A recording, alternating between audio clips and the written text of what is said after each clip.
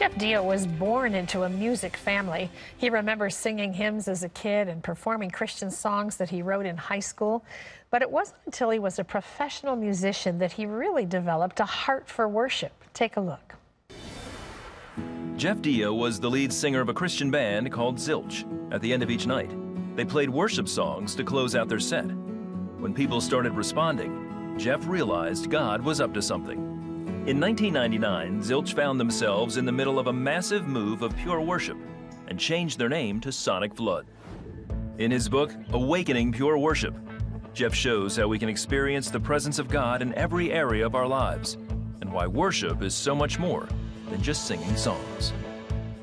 Well, Jeff Deyo is here with us now, and we welcome you to the program today. It's great to have you here. Thank you, Terry. So good to be here. Jeff, how would you define worship? What does that mean? Well, to me, it's just our response to the incredible revelation that God loves us. Yes. You know, it's the way that we respond to Him. So certainly it could be something that would happen through music, but it's so much more than that. It's the way that we live our lives. It's the way we love our kids, those types of things.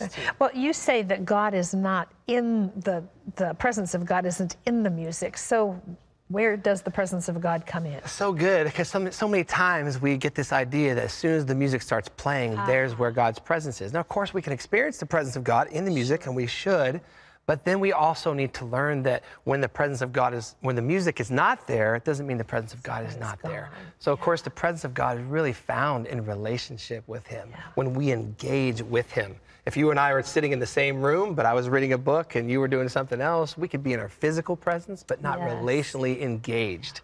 So we want to be engaged with God. You know, when that happens, it's a moment, you know, for all of us, it's a moment. It means taking time really to acknowledge the presence of, you can't have that happen without the connection of His presence in our spirit. Yes. How do we get there? Yeah, well, I think really availing ourselves to Him.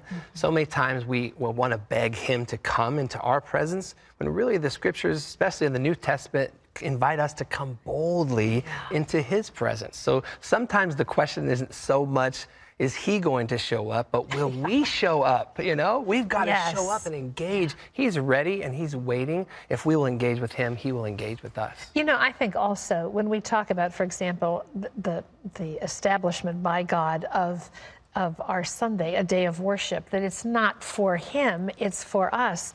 And the same is true of worship, isn't it? Yes, it is. It's so not many for times. God. Right. I mean, you know, and some people might get offended when you say something like that, because I would say worship is not for God. Now, it's about God. Yes. And it's to God. But the blessing of worship is for us. And the way that we talk about that, we just say something like, well, who benefits most when we worship God? God or us? Who's changed most when we worship? God or us? Of course, we are changed. Is there a right or a wrong way to worship? That's such a great question. You know, to me, the best way to worship is the way the Bible lays it out. There are not too many things in the Bible where God just says, hey, however you feel, just do it the way you want to. He always gives us direction, and His directions are good. So if He calls us to lift our hands or to sing, even if it's not the way we were raised, because it wasn't the way I was raised. You know, I grew up in a church. Yeah, if somebody raised their hands, we kind of thought they had a question. You know? But then I read the Bible, and it says, hey, lift up your hands, lift up your voice. And so I'm like, hey, I want to be the man of God who lives by the Word and worships the way God instructs me to.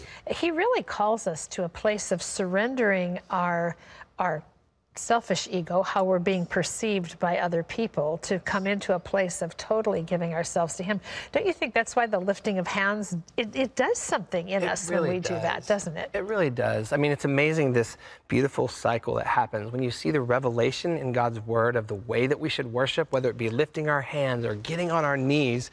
Then when you actually obey in faith, you may not even understand how could lifting my hands really change anything. But something happens when you lift up your hands, you lift up your heart, when you allow your body to come into agreement with your heart. Because some people would say, well, I just worship God in my heart. And that's a great start. We know that the Bible says, love the Lord with your God with all your heart, your soul, your mind, and your strength. So whole self. You know, I feel sometimes like as a grown-up, when we are adults, we are just kind of holding in so much. And there's something about lifting your hands up that makes you feel like a child of God coming to Abba Daddy and just honestly receiving from him. And when you're in the midst of turmoil, when you're in the midst of angst or loss or fear or any of that, it just changes the moment. I mean, even if that's something you can't do publicly, it's worthy of doing privately. Absolutely. Right? And that's one of the things that God calls us to. I mean, it's one of the things I talk about in the book is if you want to be an awakened, pure worshiper, one of the things that God calls us to is become like a child. Yes. Of course, we know there's a difference between being childish and childlike, right? Yes, absolutely. So he calls us, and you see children when they're dancing or lifting their hands. Freedom. Or just playing with people they don't even know. I'll ask my kids, my young kids, oh, who is your new friend? They don't even know their name. They just want to play with somebody. So they're so free, and that God is calling us to be free like little children. Uninhibited. Tell us about the song you're going to sing for us today. So this song's called "Come Away With Me," and it's a brand new song, so it's not even out there yet. This is the first time, the debut, but it's really just the heart from the book, because it's written out of Song of Solomon, chapter 2. And I have never written a song out of Song of Solomon, but this song is a song that's going to be recorded by our North Central University students where I teach. So we will be recording it, but this is the first time that we'll be able to hear it. Well, how exciting that you're going to do it here. Jeff, thank you for sharing. I'm going to talk about your book while you move over and get ready to sing for us today. And for more insights on worship, be sure to get his book. It's called Awakening Pure Worship, Cultivating a Closer Friendship with God. Who doesn't want that? You can get a copy wherever books are sold.